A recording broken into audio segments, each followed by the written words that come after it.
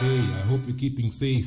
This is Dialogue, a Dire interactive production, and you'll hear us talk about mobile tech and COVID-19 in Africa. I am your host, Gambino. Thanks for listening.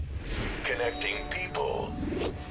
In Kenya, 3 tech companies have developed a mobile application to support COVID-19 contact tracing.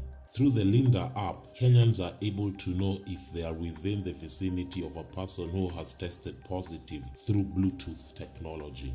Bob Ndubi, Silverhouse Capital's managing partner, says that once a person downloads the mobile app, they are required to have their Bluetooth on so that they can receive a buzz cautioning them to maintain social distance. The app functions in 2 ways. The names of people who have been tested and released by the government are uploaded into the app. This will be color-coded so that the privacy of those people is maintained, such that when your Bluetooth is on and that person's Bluetooth is on, when you come into each other's vicinity, your phone buzzes and you know you have to keep your distance. Once that point of contact is made, then also the health officials in the back end can know the number of people this guy has interacted with in his movement around. Also, the mobile app can do a virtual test twice a day. You can get this app on Google Play and on the Apple Store.